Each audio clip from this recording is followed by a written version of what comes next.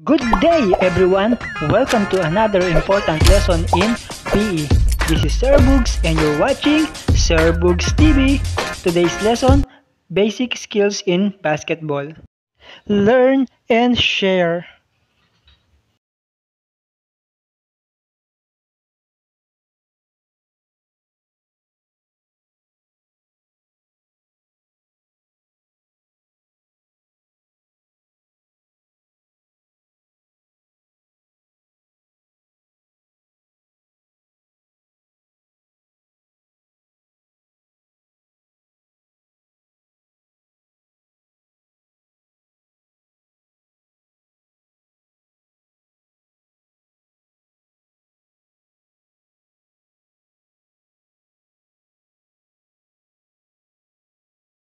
Now let's proceed to discussion. Position of players in basketball team. Number 1, center. This is usually the tallest player. The center tries to shoot the ball from within the shaded area or in a close range from the basket. Number 2 is guard. The quickest player in the team is usually the guard. The role of the guard is to set up plays for the team members so that they can shoot the ball. Many guards have good shooting hands. Lastly, the forward.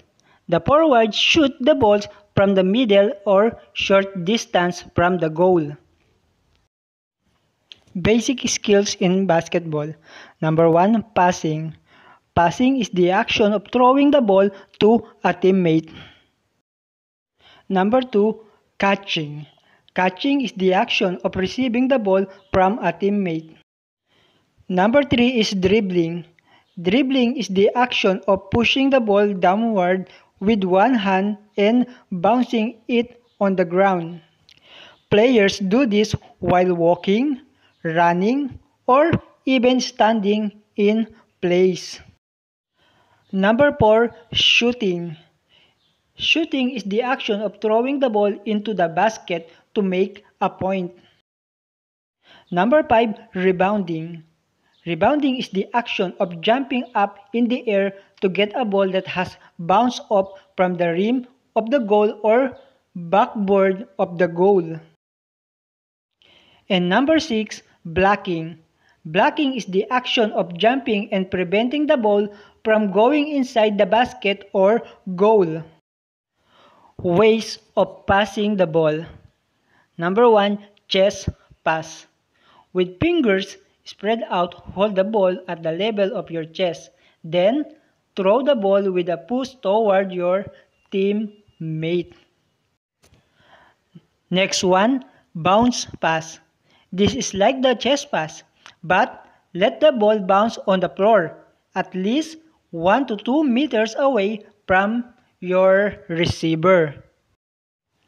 Next is overhead pass. Hold the ball with the both hands over your head. Then, throw the ball to your teammate. Number 4, underhand pass.